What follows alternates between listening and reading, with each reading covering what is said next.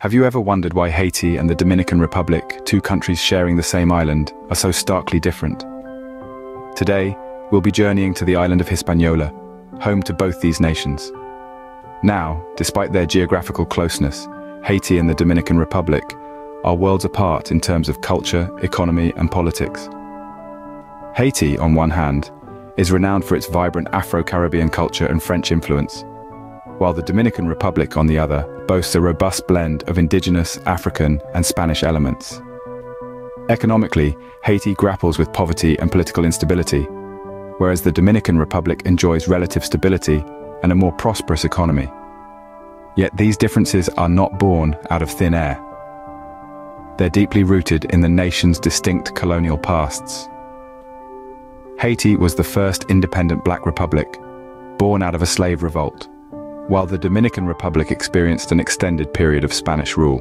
So how exactly did their colonial histories shape these two countries?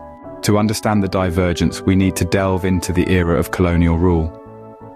The story begins in the 15th century with the Spanish conquest of the island, which marked the birth of the Dominican Republic.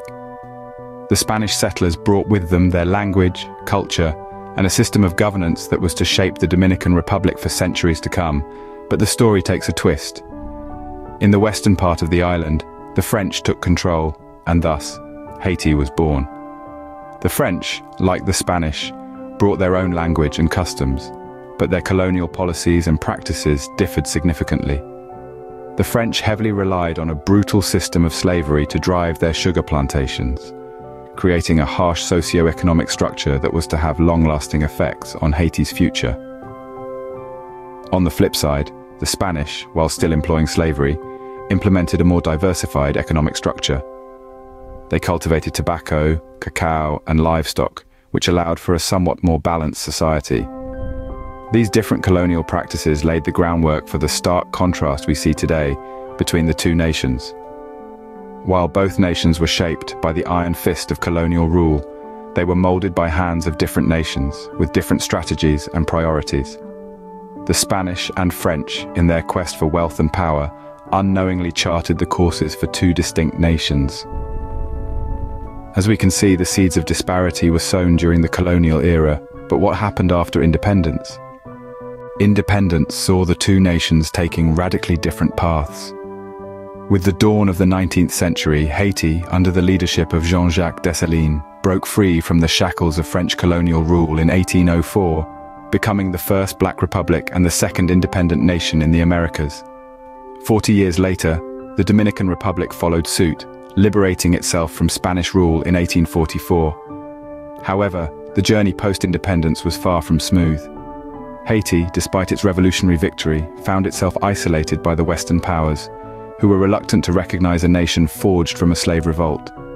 The French, still smarting from the loss of their lucrative colony, imposed a crippling indemnity on Haiti. To pay this enormous debt, Haiti had to take high-interest loans from foreign banks, plunging the nation into a cycle of debt and poverty from which it has yet to fully recover. On the other side of the island, the Dominican Republic enjoyed relative stability and economic development. Its independence from Spain was largely peaceful, and it was able to avoid the international isolation experienced by Haiti. The Dominican economy thrived, largely due to its agricultural exports, particularly sugar, and its strategic location in the Caribbean.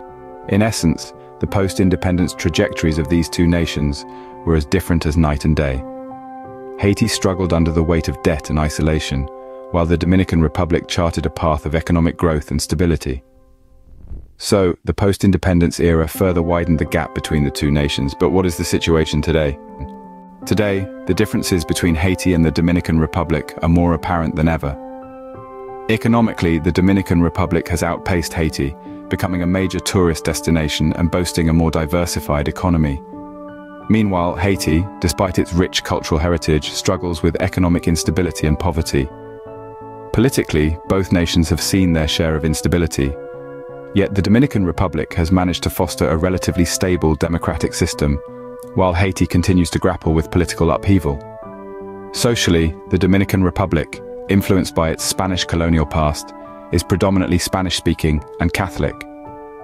Haiti, on the other hand, with its French and African influences, is largely French-speaking and practices a mix of Catholicism and voodoo.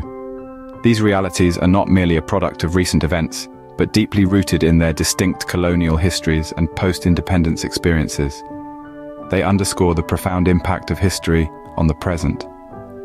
In summary, the divergent paths of Haiti and the Dominican Republic can be traced back to their distinct colonial